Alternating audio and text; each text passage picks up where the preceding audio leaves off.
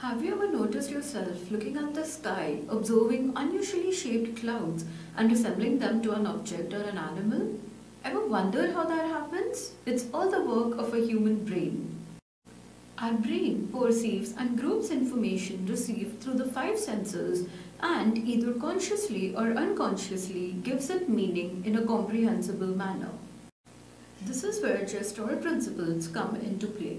In 1920s, a group of German psychologists devised a theory to understand how we process visual information. Gestalt principles have been widely used to enhance user experience and influence sales. In this video, we will be exploring a few Gestalt principles and understand how can we employ them to enhance user experience. The principle of similarity. This principle is grounded in the ideology that when things share similar visual characteristics such as shape, color, size, texture, orientation, value, or any other property, they will be perceived as a group. For example, in the image given below, even though all the symbols are the same, each row is perceived as a distinct group. By giving different layout elements similar visual features, a designer can stimulate appropriate neuronal connections in the user's brain that helps them to decode the design quickly. For example, in the designs given below, the designer has distinguished different sections of the website by utilizing different colors and shapes. In the first design, the rectangles are indicative of different genres of music, whereas the circles are indicative of different artists. In the second design, it is very evident that the purpose of the purple section differs from that of the purpose of pink and yellow section. Moving further towards the principle of proximity. It is a cognitive tendency to perceive elements close to each other as related than the elements that are placed farther away. This is caused by the subconscious urge to organize the information one is exposed to and group them automatically. For example, in the image given below, the first set of elements are perceived as one group and the elements are presumed to be related. In the second set of elements, the elements are perceived as two separate groups with differences between them. In a research study conducted, the relative distance of elements, that is the proximity, overpowered the distinctive features such as the color.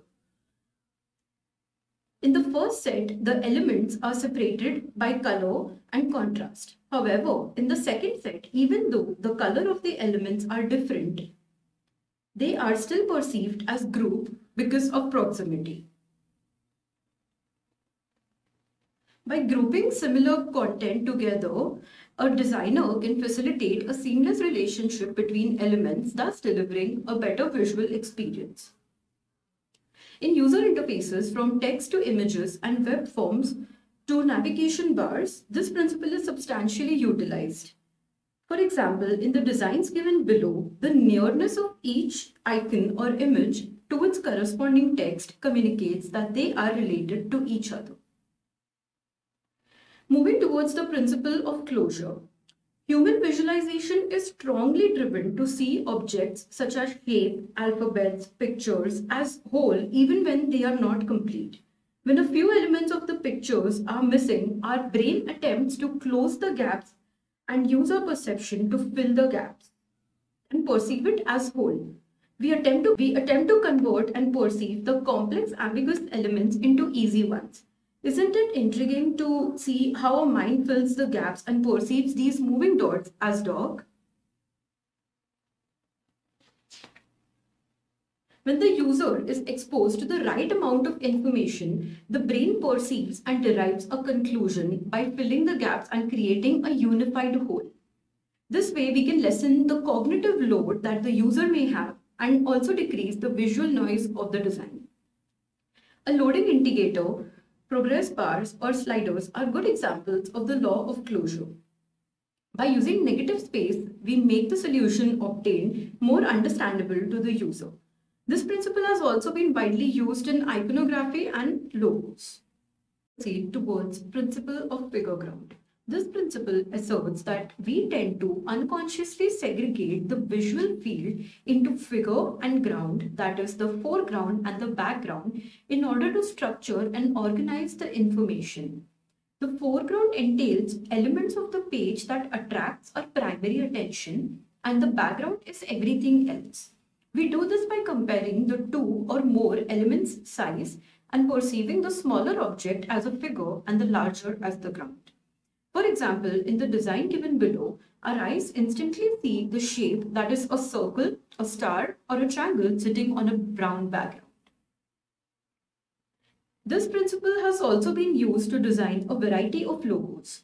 For example, in the first image, we instantly differentiate between the background and the foreground and perceive the letter M. This principle has also been used to lay emphasis on pop-up information over other content. Page that was formerly the figure, that is the focus of users' attention, temporarily becomes the background for the new information, which is the new figure. This approach has been widely employed since it provides adequate context that helps the user to be oriented while interacting with the page. This can be observed in the second design. Proceeding towards the principle of continuation. When the elements are arranged on a line or a curve, they are likely to be perceived as more related. Our visual perception has a tendency to perceive elements placed in a continuous form rather than in a disconnected array of elements.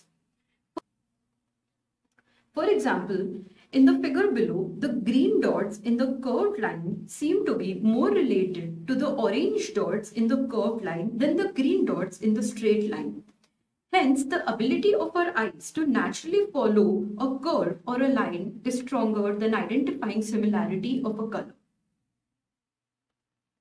We subconsciously tend to follow the smoothest line and create connection between the elements.